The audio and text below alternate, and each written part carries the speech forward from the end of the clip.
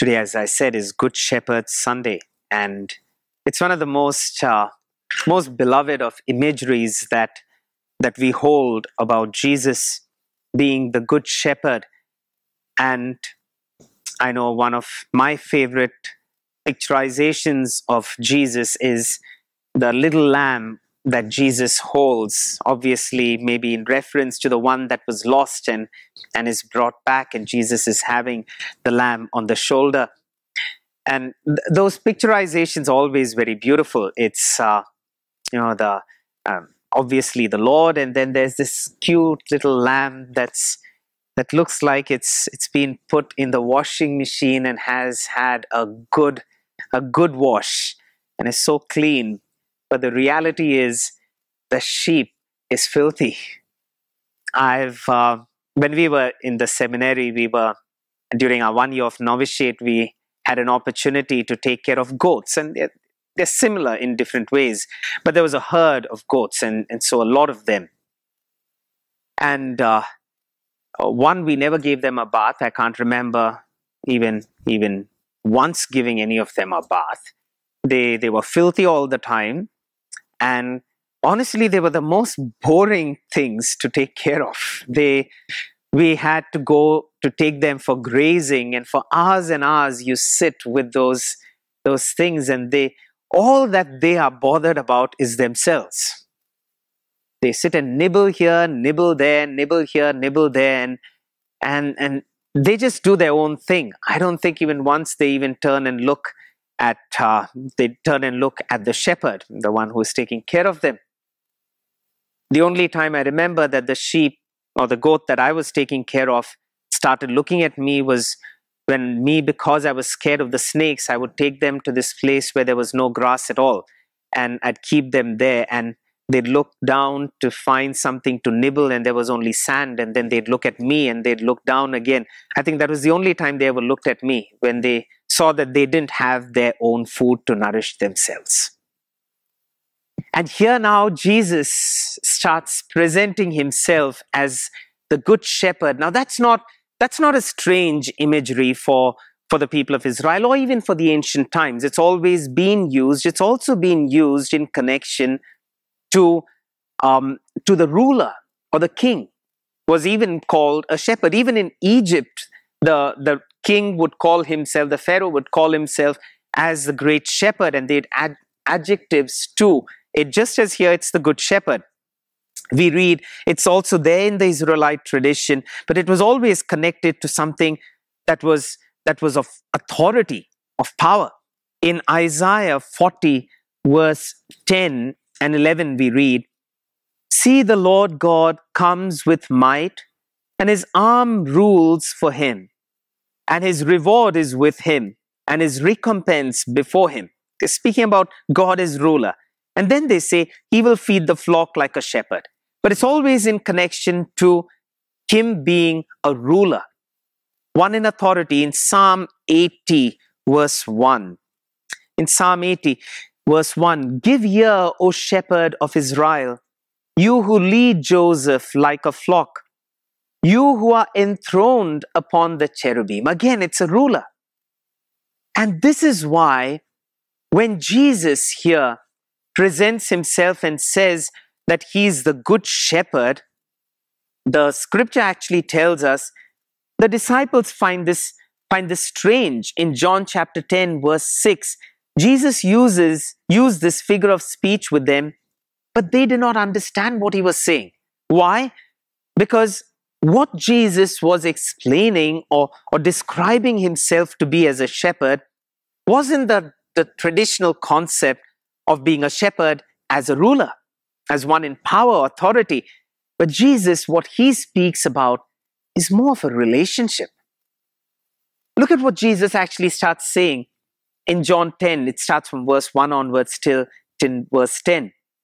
But Jesus says, "The gatekeeper opens the gate for him, and the sheep hear his voice." Immediately, there's a tone of a relationship that's building up. He calls his own sheep by name and leads them out. He's calling them by name and leading them out. I remember going to taking my sister and niece to um, where was that? What island is it? Churchill Island, near uh, near Phillip Island. They have that little place where you have the sheep sharing, and so they have a few sheep that's there, and they have the horses. They kind of rebuild the whole concept of the old Australia, and so they have the sheep and they have the sheep sharing, and so you can see all the sheep over there. And there was this lady who had her sheepdog who kind of rounds the sheep and brings them in, and tries giving us an idea of what it was at those times. And there was one particular sheep that she kept speaking about, called that sheep by name, and it had a lot of wool on it, and so she would call it by name. The sheep would come, but that's the only sheep she called by name. All the others were just the sheep. And she'd say, okay, and there's a set of sheep there, and that's a set of sheep there, but this one, and the only one she seemed to be interested in, or seemed to have given a name to, was that one sheep. Now, when Jesus, and that is how it was even in the ancient times. They've had so many sheep. You're not going to remember. First of all look the same. And you're not going to remember each sheep by name. But Jesus gives this very, very different description of a shepherd and the sheep when he says, I call out my sheep. I know them by name. I take their name and I call them out. So this is a relationship that Jesus is speaking about. And that is why it was strange to the apostles. They haven't heard of a shepherd in a relationship with the flock. A shepherd takes care of the flock is true. A shepherd, as a ruler, might lord it over the flock is true. But a shepherd having a relationship with the flock, that is not something they were used to. When I was with the goats when we were in the novitiate, it was so boring. I don't think I shared a relationship with any of them.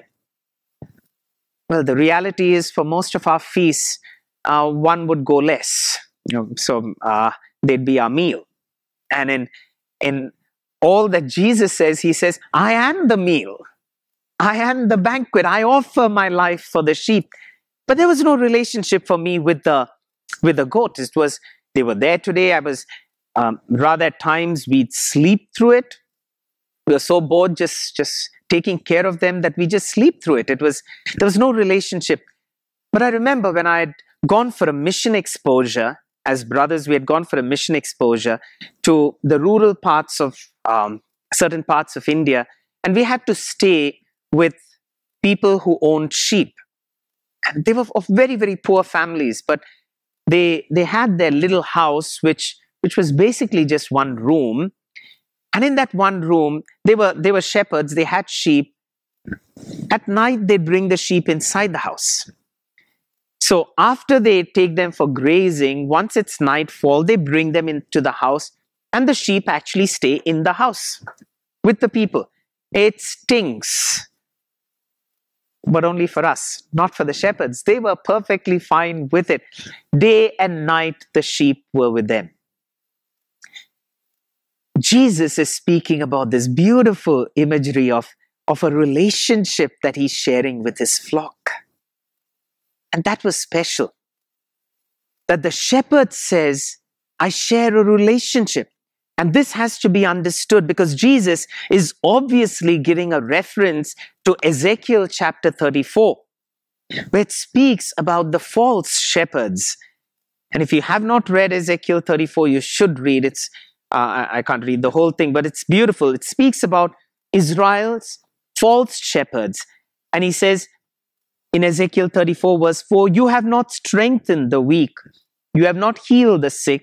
You have not bound up the injured. You have not brought back the strayed. You have not sought the lost, but with force and harshness you have ruled over them. And you still call yourself a shepherd. But you're a false shepherd. And then God speaks about who the true shepherd is. In Ezekiel 34 verse 11 onwards, he says, God, the true shepherd. And it goes on. I will bring back my scattered sheep. I will rescue them. I will gather them out from the peoples, and I will gather them to the countries. I will feed them with good pasture. I will seek the lost, and I will bring back the strayed, and I will bind up the injured, and I will strengthen the weak. It's this beautiful image of God being the true shepherd. And so Jesus is making in some way a reference to Ezekiel 34, speaking about the difference in the kind of shepherd that Israel's shepherds were, Israel's rulers were, and the shepherd that he is. But there's one difference. In Ezekiel 34, even when it is described God as the true shepherd, and all is described that I will seek the lost and I will bring back the strayed, I will take them to new pastures, and as we have in Psalm 23 as well, he will lead me through new pastures. All that is beautiful, but there's one thing that's different, that Jesus says in comparison to every other description of a shepherd in the Old Testament, or the understanding they had in the Old as well. When Jesus says, I lay down my life for my sheep. I lay down my life for my sheep. I give myself. And that is where we start understanding in this relationship between the shepherd and the flock that Jesus is describing, we actually have one active partner and one very passive one. We, the flock, are passive.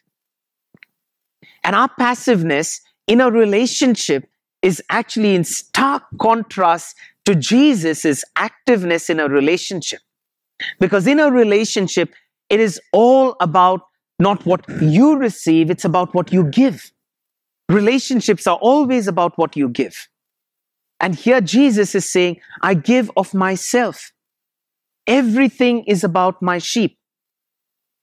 While when it is with the sheep, you actually look at sheep, they're pretty obsessed with themselves, so feeding themselves, they nibble at everything.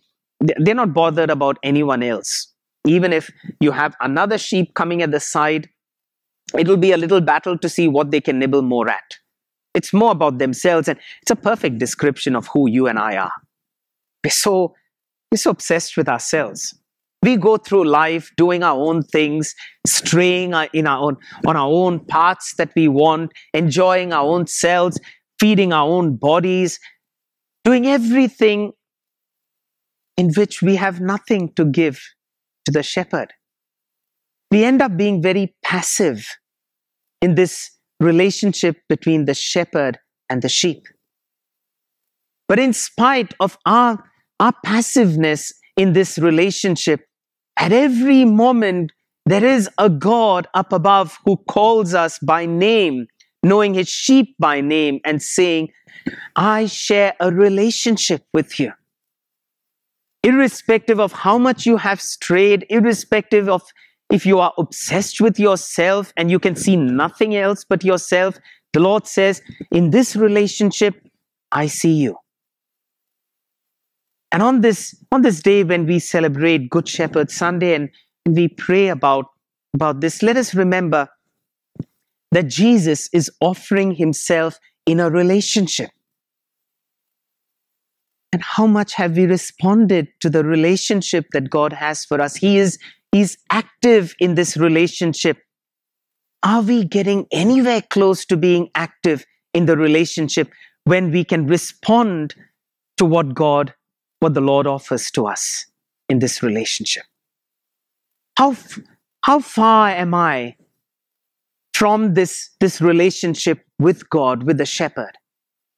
How dead am I in this relationship with the shepherd? How blind am I in this relationship with the shepherd? How self-obsessed am I in this relationship with the shepherd that I have nothing to respond to? I have no response to the shepherd. Rather, I see only myself. And this is where John chapter 10 makes things so different, where Jesus says, I share that relationship with you. Ultimately, he would do it on the cross. When he offered himself, The promise he made in John chapter 10 saying, I lay my life down for my sheep. He completed it on the cross and he said, this is the shepherd you have. So what has my response been? How have I responded in this relationship between shepherd and sheep? It's a good time for us to reflect, ask ourselves, knowing that even as we go through the virus and we go through the situations of COVID-19, the impacts of it, the economical impacts of it, the maybe the tragedies within our own families and all that we are going through, in the midst of all this, to be able to remember, we still have a shepherd who says, I will watch over my sheep. I know you by name, each one, I know you by name, and I will watch over my sheep. But in the midst of all of what we are going through, how much have we responded to the love of the shepherd? How much have we stopped a while from nibbling for our own selves, feeding our own selves, to stop a while and look at the shepherd and understand a beautiful relationship he shares with us? A relationship in which he didn't think twice in giving his life for the sheep. Let's close our eyes for a moment. Where are we in this relationship? Are we still like the flock that can only think about itself? We cannot think about others. We cannot think about the Lord. Am I so obsessed with myself that apart from feeding myself, there's nothing else I have thought about? Feeding my ego, feeding my desires, feeding my pleasure, my comforts. Lord, for the times when I have forgotten I have a shepherd who laid his life down for me. For the times when I forgot that there's a shepherd who is watching over me. For the times when I forgot that this was a relationship in which I ended up being passive. Lord, I ask pardon that I didn't actively respond in this relationship of love. Open my eyes and open my heart that I might look at my shepherd. I might love my shepherd as much as he loves me.